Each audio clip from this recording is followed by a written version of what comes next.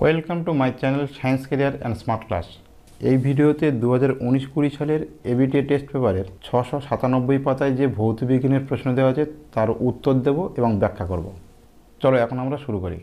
Question number 1.1, কোনটি ozone স্তরের ক্ষতি করে না? Nitric oxide, nitrous oxide, carbon dioxide, CFC. এখানে সঠিক উত্তর হবে কার্বন ডাইঅক্সাইড।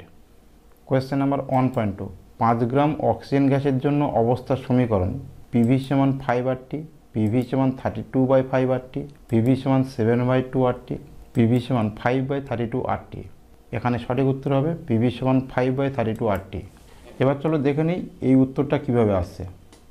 5 গ্রাম অক্সিজেন সমান কত মোল অক্সিজেন আমাদের বের করতে হবে, সেটা বের করার নিয়ম হচ্ছে অক্সিজেনের ভর বাই অক্সিজেনের গ্রাম আণবিক ভর, অর্থাৎ অক্সিজেনের ভরকে অক্সিজেনের গ্রাম আণবিক ভর দিয়ে ভাগ করতে হবে। অক্সিজেনের ভর দেওয়া আছে 5 গ্রাম এবং অক্সিজেনের গ্রাম আণবিক ভর হয় 32 গ্রাম, অর্থাৎ 5 গ্রাম অক্সিজেনের মোল সংখ্যা হচ্ছে 5/32।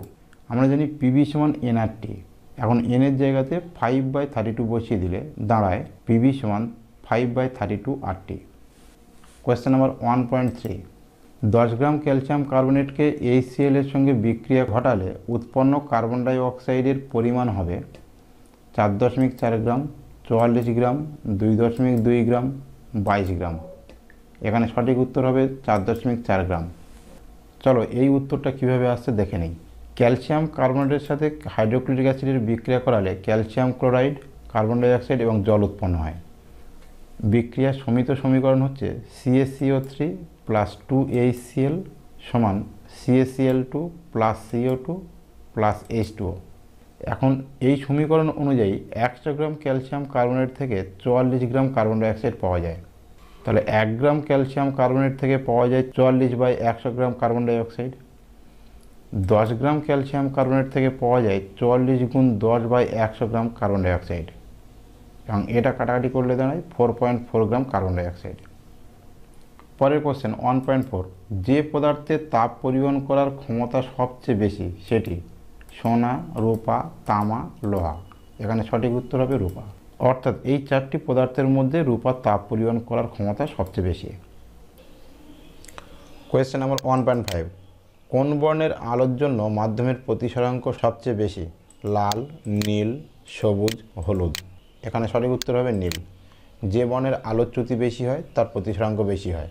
বেগুনি বর্ণের আলোর বিচ্যুতি সবচেয়ে বেশি, তাই বেগুনি বর্ণের প্রতিসরাঙ্ক সবচেয়ে বেশি হয়। কিন্তু এখানে বেগুনি বর্ণ নেই, এখানে বেগুনির বর্ণের পরের যে বর্ণটির চ্যুতি বেশি হয় সেটা হচ্ছে নীল, তাই এখানে উত্তর হবে নীল। কোয়েশ্চেন নাম্বার 1.6, জলের প্রতিসরাঙ্ক যদি সব বর্ণের জন্য সমান হতো তাহলে রামধনুর রং হতো কালো, উজ্জ্বল সাদা, হলুদ, সবুজ। এখানে সঠিক উত্তর হবে উজ্জ্বল সাদা। প্রকৃতপক্ষে জলের প্রতিসরাঙ্ক যদি সব বর্ণের জন্য সমান হয় তাহলে কোনো রামধনুর সৃষ্টি হবে না, অর্থাৎ আলোর কোনো বিচ্ছুরণই হবে না, তাই সাদা আলো সাদাই থাকবে। কোয়েশ্চেন নাম্বার 1.7, ফ্লেমিংয়ের বামহস্ত নিয়মে তর্জনী তড়িৎ প্রবাহের দিক নির্দেশ করে, চৌম্বক ক্ষেত্রের দিক নির্দেশ করে, পরিবাহীর গতির অভিমুখ নির্দেশ করে, এদের কোনোটিকেই নির্দেশ করে না। এখানে সঠিক উত্তর হবে চৌম্বক ক্ষেত্রের দিক নির্দেশ করে। কোয়েশ্চেন নাম্বার 1.8, বার্লোচক্রের কার্যনীতি যে নীতির উপর প্রতিষ্ঠিত সেটি হলো অ্যাম্পিয়ারের সন্তরণ নিয়ম, ফ্লেমিংয়ের ডানহস্ত নিয়ম, দক্ষিণ মুষ্টি নিয়ম, ফ্লেমিংয়ের বামহস্ত নিয়ম। এখানে সঠিক উত্তর হবে ফ্লেমিংয়ের বামহস্ত নিয়ম। কোয়েশ্চেন নাম্বার 1.9, কোনো তেজস্ক্রিয় নমুনার নিউক্লিয়াস থেকে বিটা কণা নিঃসৃত হলে নিউট্রন ও প্রোটন সংখ্যার অনুপাত বাড়বে, কমবে, একই থাকবে, বাড়তেও পারে, কমতেও পারে। এখানে সঠিক উত্তর হবে কমবে। এর কারণ হচ্ছে যখন কোনো তেজস্ক্রিয় মৌলের নিউক্লিয়াস থেকে বিটা কণা নির্গত হয় তখন নিউট্রন কণা ভেঙে প্রোটন কণাতে পরিণত হয়, অর্থাৎ নিউট্রন কণার সংখ্যা কমতে থাকে এবং প্রোটন কণার সংখ্যা বাড়তে থাকে, ফলে নিউট্রন বাই প্রোটন এই অনুপাতটি কমতে থাকবে। কোয়েশ্চেন নাম্বার 1.10, পর্যায় সারণীর শেষ প্রাকৃতিক মৌল বেরিয়াম, থোরিয়াম, রেডিয়াম, ইউরেনিয়াম। এখানে সঠিক উত্তর হবে ইউরেনিয়াম। কোয়েশ্চেন নাম্বার 1.11, উল্লেখিত কোন আয়নটির আয়নীয় ব্যাসার্ধ সবচেয়ে বেশি? Lithium plus, boron +3, oxygen -2, fluorine minus. এখানে সঠিক উত্তর হবে অক্সিজেন -2। এই প্রশ্নটি সিলেবাস বহির্ভূত প্রশ্ন, এই ধরনের প্রশ্ন মাধ্যমিক পরীক্ষাতে আসে না। কোয়েশ্চেন নাম্বার 1.12, নিচের কোনটি তড়িৎ বিশ্লেষ্য নয়? গলিত সোডিয়াম ক্লোরাইড, পারদ, অ্যাসিটিক অ্যাসিডের জলীয় দ্রবণ, NaOH এর জলীয় দ্রবণ। এখানে সঠিক উত্তর হবে পারদ, কারণ সোডিয়াম ক্লোরাইড তড়িৎ বিশ্লেষ্য পদার্থ, অ্যাসিটিক অ্যাসিড তড়িৎ বিশ্লেষ্য পদার্থ, NaOH ও তড়িৎ বিশ্লেষ্য পদার্থ, কিন্তু পারদ তড়িৎ বিশ্লেষ্য পদার্থ নয়। পারদ তরল অবস্থায় তড়িৎ পরিবহন করতে পারে, কিন্তু তড়িৎ বিশ্লেষ্য পদার্থ নয়, কারণ পারদ হচ্ছে মৌলিক পদার্থ আর তড়িৎ বিশ্লেষ্য পদার্থ মাত্রই যৌগিক পদার্থ। কোয়েশ্চেন নাম্বার 1.13, কোন ধাতু দুটি অ্যাসিড ও ক্ষার উভয়ের সঙ্গে বিক্রিয়ায় হাইড্রোজেন গ্যাস উৎপন্ন করে? Sodium copper, copper zinc, aluminium zinc, lead zinc. এখানে সঠিক উত্তর হবে অ্যালুমিনিয়াম জিঙ্ক। অর্থাৎ অ্যালুমিনিয়াম এবং জিঙ্ক এই ধাতু দুটি অ্যাসিড এবং ক্ষার উভয়ের সাথে বিক্রিয়া করে হাইড্রোজেন গ্যাস উৎপন্ন করতে পারে।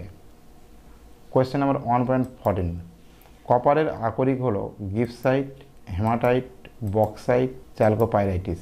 এখানে সঠিক উত্তর হবে চ্যালকোপাইরাইটিস। কোয়েশ্চেন নাম্বার 1.15, কোন যৌগটিতে কার্বন কার্বন দ্বিবন্ধন আছে? C2H6, C2H2, C2H4, HCHO।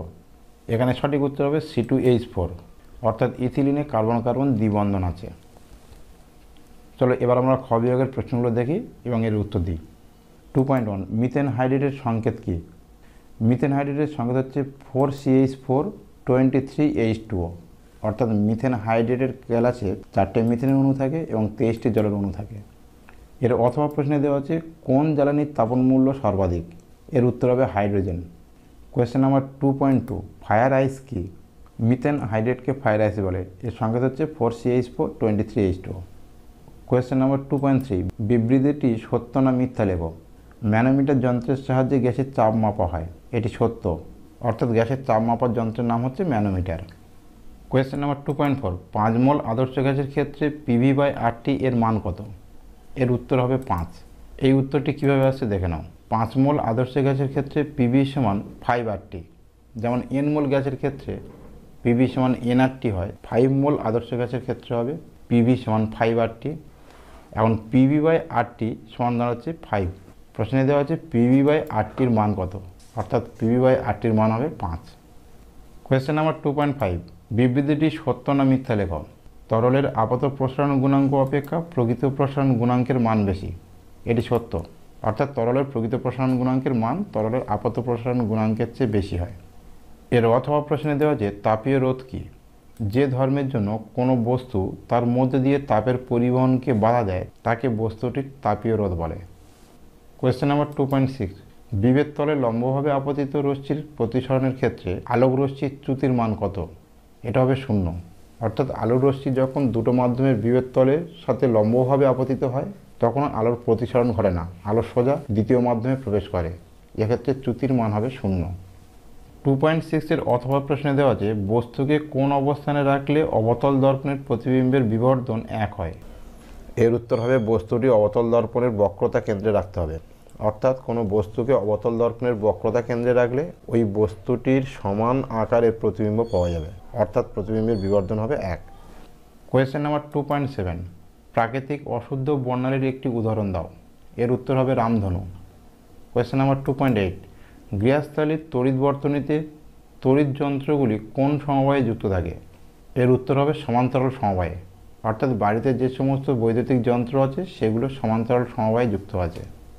Question number 2.9, কোন মূল নীতির উপর ভিত্তি করে ডায়নামো কাজ করে? এর উত্তর হবে তড়িৎচুম্বকীয় আবেশ। কোয়েশ্চেন নাম্বার 2.10, নিউক্লিয় সংযোজন ও নিউক্লিয় বিভাজনের মধ্যে কোন ক্ষেত্রে উৎপন্ন শক্তির পরিমাণ বেশি? এর সঠিক উত্তর হবে নিউক্লিয় সংযোজন। অর্থাৎ নিউক্লিয় সংযোজন বিক্রিয়াতে নিউক্লিয় বিভাজনের তুলনায় বেশি শক্তি উৎপন্ন হয়। কোয়েশ্চেন নাম্বার 2.11, বাম স্তম্ভের সঙ্গে ডান স্তম্ভের সামঞ্জস্য বিধান করো। বাম স্তম্ভে দেওয়া আছে সর্বোচ্চ তড়িৎ ঋণাত্মক মৌল, বক্সাইট যে ধাতুর আকরিক, ক্ষারীয় মৃত্তিকা মৌল, দ্বিতীয় পর্যায়ে উপস্থিত নিষ্ক্রিয় মৌল। ডান স্তম্ভে দেওয়া আছে অ্যালুমিনিয়াম, হিলিয়াম, ফ্লোরিন, ম্যাগনেসিয়াম। সর্বোচ্চ তড়িৎ ঋণাত্মক মৌল হচ্ছে ফ্লোরিন, বক্সাইট যে ধাতুর আকরিক সেটি হচ্ছে অ্যালুমিনিয়াম, ক্ষারীয় মৃত্তিকা মৌল হচ্ছে ম্যাগনেসিয়াম, দ্বিতীয় পর্যায়ের নিষ্ক্রিয় মৌল হচ্ছে হিলিয়াম। কোয়েশ্চেন নাম্বার 2.12, দুটি পরমাণুর মধ্যে তড়িৎ ঋণাত্মকতার পার্থক্য খুব কম হলে সেগুলির মধ্যে কী ধরনের বন্ধন গঠিত হবে? তড়িৎযোজী না সমযোজী? এখানে সঠিক উত্তর হবে সমযোজী, অর্থাৎ দুটো মৌলের মধ্যে তড়িৎ ঋণাত্মকতার পার্থক্য কম হলে মৌল দুটো সমযোজী যৌগ তৈরি করবে বা মৌল দুটির মধ্যে সমযোজী বন্ধন গঠিত হবে। কোয়েশ্চেন নাম্বার 2.13, সোনার তড়িৎ বিশ্লেষণে অ্যানোড হিসাবে কি ব্যবহার করা হয়? এখানে সঠিক উত্তর হবে বিশুদ্ধ সোনার পাত। 2.13 অথবা দেওয়া আছে অ্যানোড উপস্থিত দুটি ধাতুর নাম লেখো। এটা হবে সিলভার এবং গোল্ড, অর্থাৎ রূপা এবং তামা। অ্যানোড রূপা, তামা, প্ল্যাটিনাম, ইরিডিয়াম থাকে। কোয়েশ্চেন নাম্বার 2.14, তড়িৎ বিশ্লেষণে কোন শক্তিতে রূপান্তরিত হয়? এর উত্তর হবে তড়িৎ শক্তি রাসায়নিক শক্তিতে রূপান্তরিত হয়। কোয়েশ্চেন নাম্বার 2.15, H2S এর সংস্পর্শে সোডিয়াম নাইট্রোক্সাইডের বর্ণ কিরূপ হয়? এর উত্তর হবে বেগুনি। এর অথবা প্রশ্নে দেওয়া আছে হেবার পদ্ধতিতে অ্যামোনিয়া প্রস্তুতিতে উষ্ণতা ও চাপ কত রাখা হয়? এর উত্তর হবে উষ্ণতা হচ্ছে 550 ডিগ্রি সেলসিয়াস আর চাপ হবে 200 অ্যাটমসফিয়ার। কোয়েশ্চেন নাম্বার 2.16, কপার সালফেটের জলীয় দ্রবণে H2S গ্যাস চালনা করলে যে পদক্ষেপ পড়ে তার নাম লেখো। এর উত্তর হবে কিউপ্রিক সালফাইড। কোয়েশ্চেন নাম্বার 2.17, ইথারের কার্যকরী মূলক কী? এর উত্তর হবে অ্যালকক্সি, সংকেত হচ্ছে ও। এর অথবা প্রশ্নে দেওয়া আছে CH3, CH2, CHO এর IUPAC এর নাম লেখো। এর উত্তর হবে প্রোপানল। এখানে 3টে কার্বন পরমাণু আছে তাই প্রোপ, এবং যৌগটি হচ্ছে অ্যালডিহাইড গ্রুপের, তাই আনাল কথাটা যুক্ত হবে। প্রোপ প্লাস আনাল, উত্তর হবে প্রোপানল। কোয়েশ্চেন নাম্বার 2.18, টেফলনের মনোমারের নাম কি? এর উত্তর হবে টেট্রাফ্লোরো ethylene, F2C double bond CF2 বা C2F4। ভিডিওটি ভালো লাগলে অবশ্যই লাইক করবে এবং শেয়ার করবে। চ্যানেলটি অবশ্যই সাবস্ক্রাইব করে রাখবে, কারণ পরবর্তী ভিডিওতে গ বিভাগ এবং ঘ বিভাগের প্রশ্নের উত্তর দেব।